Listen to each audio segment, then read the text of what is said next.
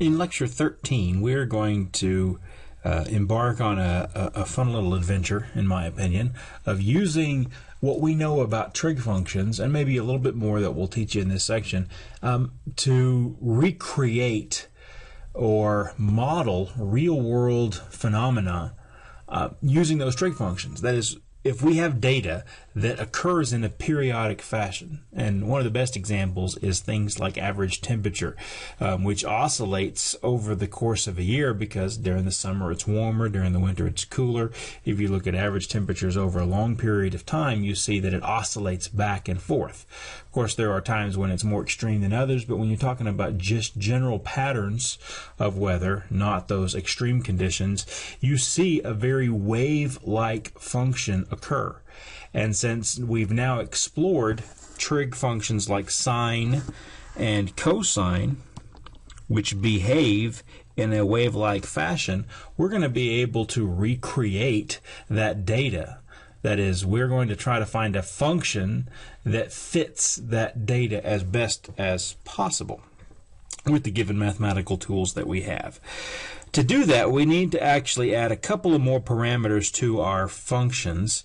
We've looked at so far y is equal to a sine of omega x, and similarly cosine.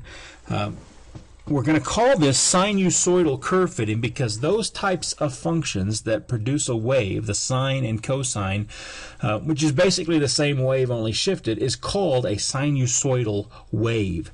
Okay, those sinusoidal curves or sinusoidal waves are the tool we're going to use to model this periodic oscillating type data.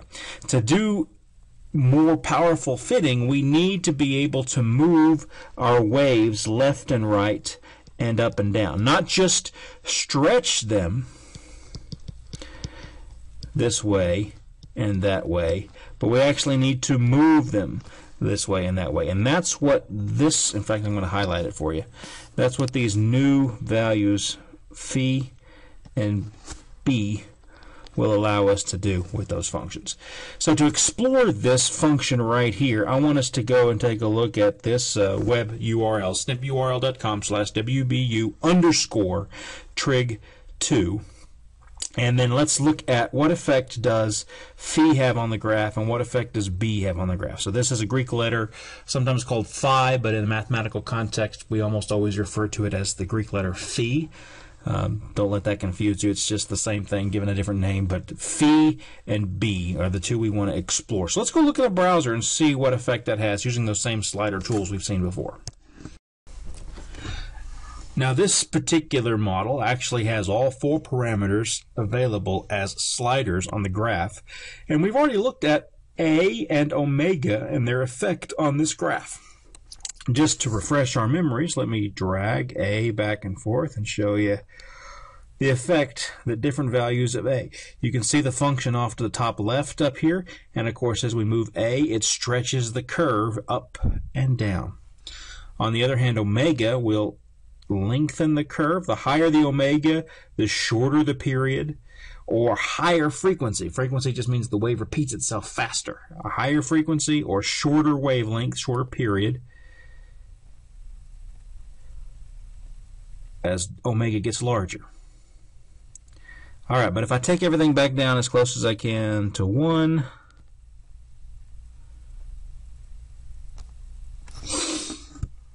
let's look at the effect that, for example, phi. Let's start with phi and see what effect it has on the graph. If I drag it to the right, and by the way, I want you to keep in mind there's a minus sign built in right here in this function. And the reason is so that if I move this to the right, what happens to the curve? It moves to the right. Get away, calendar. And if I move to the left, the curve moves to the left. So basically, phi tells you just how far to shift that starting point. Notice the points O and P on this picture. O is basically the origin when you first start with the sine function, and P is the end or the period of that function, so how far it goes to do one wave. If I adjust omega, right, P is going to be whatever 2 pi over omega would be. That's the period. Okay? And then omega tells you how far to the right you start this new curve. So if omega is pi over 2, which happens to be, well, it's not quite that because omega is not 1. Hold on, I'll show you what I mean by this.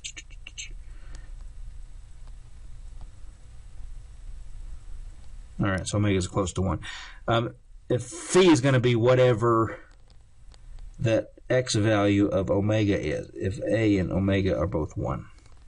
So if I go all the way out to, let's try to go to pi, which is about 3.1. Right, it's right there on pi. That's how far left and right you shift it. All right, so boom, you can move it left and right by changing phi. On the other hand, you can now move b. If I move it to the right, it goes up. If I move it down, it goes left. So you can change where this wave is, basically put it anywhere on the graph that you want and give it any shape that you want. Okay, so what effect did phi have? It moved the function left and right. What effect did b have? It moved the function up and down.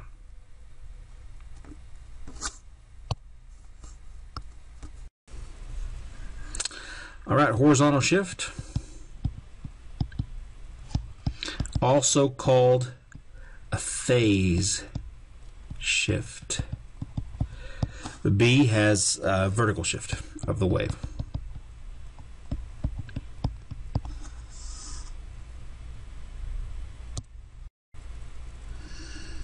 Now, in terms of amplitude, period, and phase shift and vertical shift, this is the information you need to remember and keep handy when you're using sinusoidal curves to fit data. The amplitude, that is how far above the middle or the axis that highest point of the wave is, and how far below is the amplitude.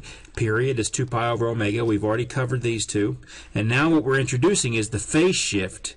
How far left and right, or how far to the right or left you move the wave, is phi over omega. And the vertical shift, actually not horizontal, let's do vertical shift, is how far you move the wave up and down. It's just b. So this is something to keep in mind here. Phase shift is phi over omega. Now, just to make sure we're clear, let's use this function here and identify those 4 properties straight from the graph, or the equation of the curve. So amplitude,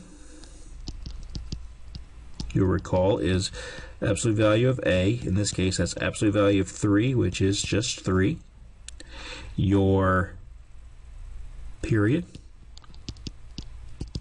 is 2 pi over omega, which would be 2 pi over 2 in this case, which is pi. Your phase shift, how far left or right you move, is phi over omega. Now keep in mind that the minus sign has to be there, so that if this was a plus, you would have to include the negative in phi. In this case, since there's a minus sign here, that right there is phi. Pi over omega, which is pi, so your phase shift is 1, which means we're going to move right. Oh, you can't see that. We're going to move right 1 unit. That's what this tells us. And the vertical shift is 2, so we'd move up 2 units.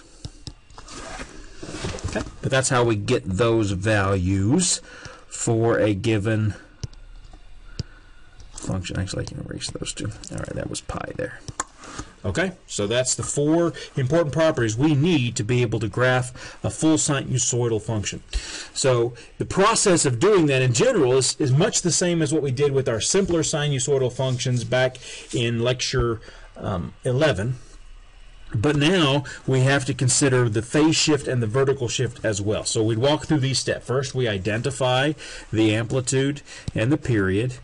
Next, we determine the phase shift. Actually, I shouldn't say phase shift. I should say starting point. which uses both phase shift and vertical shift.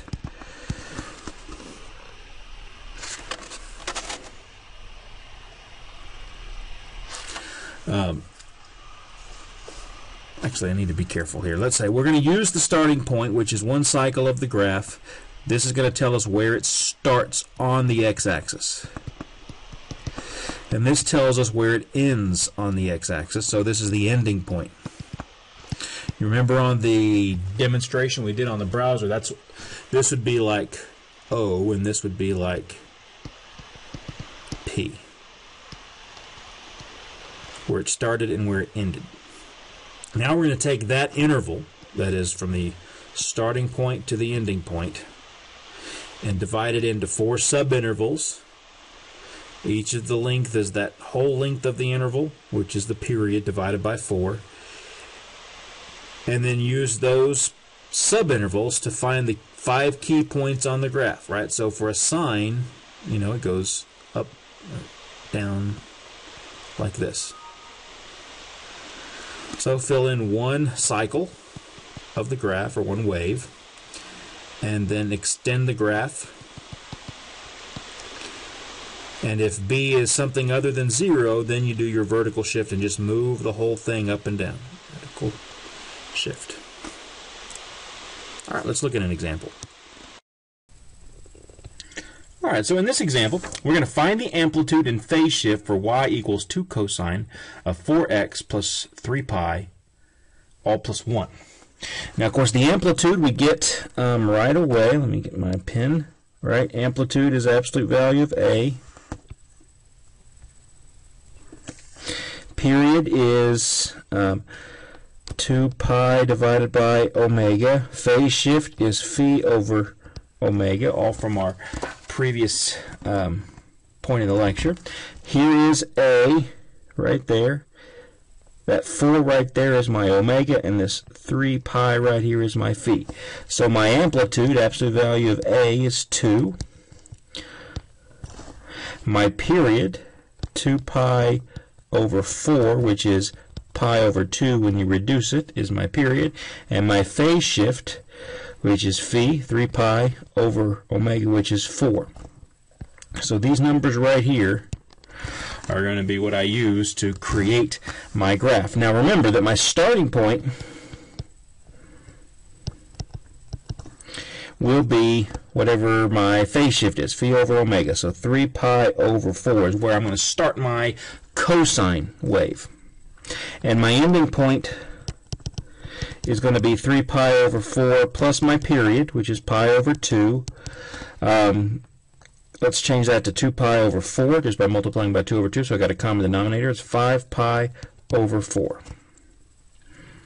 So from 3 pi over 4 to 5 pi over 4 is one wave. So let's draw my axes.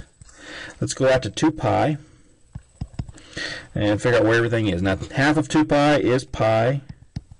Half of each of those is pi over 2, and 3 pi over 2. So 3 pi over 4, if I cut these in half, that's my pi over 4. So 1 pi over 4, 2 pi over 4, 3 pi over 4 is right there, and 4 pi over 4, 5 pi over 4. So here are my ending brackets. Now, I don't actually start there, remember, because it's a cosine function. So cosine functions go up, start at the amplitude, so up here at 2, and down here at negative 2. It starts above here, right there, comes down to here. When you reach the halfway point of the interval, it's back up here, and then back down. You see that? Cosine wave starts up here, goes down to the lowest point of it, and then comes back up. So my 4 points are 3 pi over 4, this point right here, this point right here, this point right here. That gives me all the places I need to be able to figure out the wave. Now, I did not draw it solid on purpose. I did that because that's not the actual wave. There is one last thing to consider, and that's this plus 1 up here at the top. That's the vertical shift. The vertical shift will move everything up 1 unit. That's what plus 1 does. So the wave is actually not start here. It starts 1 higher, goes down 2, and then goes down 2 more to here, and then back up 2 here, your cosine wave does this. And it's going to repeat that over and over. So at each of these 4 points, it's doing, let's see if I can get this to go down, like this, and then where am I? I'm right there. There's my cosine wave. That just repeats itself over and over again. All right. That's a horrible drawing. I wish I could have done better than that. Not quite that easy with my pen, but just keep in mind there are several pieces at work here, but the main thing you need to know is the amplitude, the period, that is how far the distance is that it repeats itself, which is that distance pi over 2. You've got your phase shift, which is how far over we've shifted to start the wave. Then you've got your vertical shift, which is right here. All those pieces work together to help you find where that wave is going to be located. In this last example, I'm going to take us over to another one of our little slider tools, or GeoGebra tool, a graphing tool that allows us to manipulate our sliders like before, where we can see the effect of the sliders of different parameters on the sinusoidal graph. But what I've done this time is I've actually plotted a series of points that correspond with some actual real-world data. This is from the National Oceanic Atmospheric Administration in the United States. These are average monthly temperatures for January, February, March, all the way through December at a given geographical location. I can't remember where I pulled this data from, but it was from the NOAA website. So I'm going to jump over to this link, snipurl.com/WBU_trig3, and try to fit a sinusoidal curve to this data by manipulating all 4 parameters: amplitude, phase, shift, the period, and the vertical shift, and then come back here and write down what I came up with. In this particular example, you have a set of data that's been plotted onto the graph. So each point represents a temperature and a month. So the x-axis, the horizontal axis, is the month of the year, 1 being January, 12 being December. And then we've plotted another year of data following that, assuming that it follows the same periodic pattern. What's graphed down here below is a typical sine wave. Of course, the vertical axis represents temperature, so you'll notice that a typical sine wave would only extend and go a length of 2 pi and a height of 1. What we want to do is transform this curve to match this data as best we can. Now remember, we have the freedom then to adjust various parameters within this model. We can adjust A, meaning we can make the wave taller. We can adjust phi, which has an effect on the period, how long it takes to repeat. So as you begin to manipulate some of these sliders, you begin to see that what we want to be able to do is to adjust the length of the wave as well as its horizontal location. That's what phase shift allows us to do, and its vertical height to match the data, right? In fact, what we would really like to do, let's move the vertical shift so that as best we can, the wave fits right in the middle of the data. We're going to adjust our amplitude next. I'm going to make it so that the highest matches the highest point of data we've got and the lowest matches the lowest point as close as possible, just by dragging that left and right. And then finally, we can use our phase shift and our period length to get the data to match as closely as possible.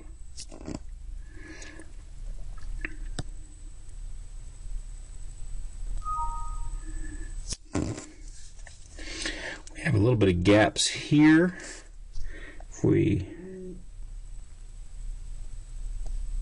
What we would really like for the the omega value is so that the same point occurs at the same place on the graph twice in a row. So I want this thing to be a little bit wider, just a hair wider.